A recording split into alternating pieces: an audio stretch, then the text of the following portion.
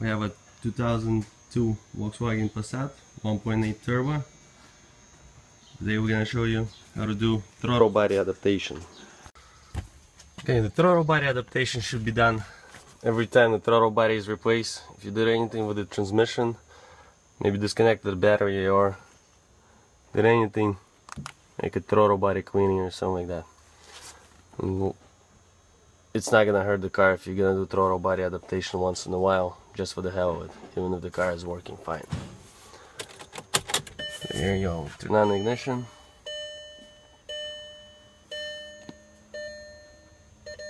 Going to wait for it to connect, check for codes. So what codes this thing got? Clear the codes. Okay, go into basic settings. You're gonna need to go into group number 60. Hit go. It says adaptation run. Here it says adaptation okay. Now you should be all set. Check for codes again. Start the car, take it for a ride, and see how it works. Start the car up, check it, make sure everything's working fine.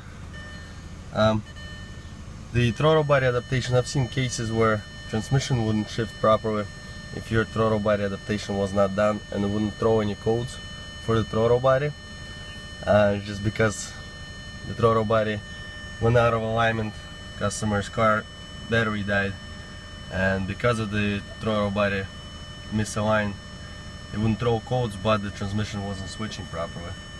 So before you jump on changing transmissions or something like that, do all the basic settings for throttle body and everything else, and then see what happens.